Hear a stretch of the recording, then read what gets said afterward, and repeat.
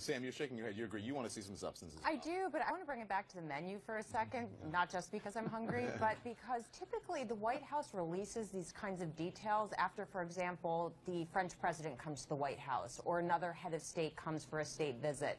So by releasing the details of the menu, this is again legitimizing Kim Jong-un and putting him on equal footing with other world leaders, which is what he wants. And I really want to stress here that this working lunch is perfunctory at this juncture. If Sarah Sanders is in the room, if we have the press secretary there, they are not diving into the kind of classified details. You know, one particularly interesting thing about the menu is I was thinking as you were reading all that out, Don, the poor North Korean people, if they knew what is being dished out there, they can't even imagine the types of foods that you rolled off your tongue. Right, because they just don't.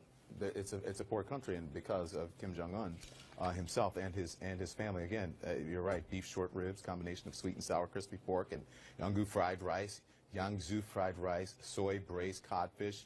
I mean, that sounds really yummy and very expensive. By the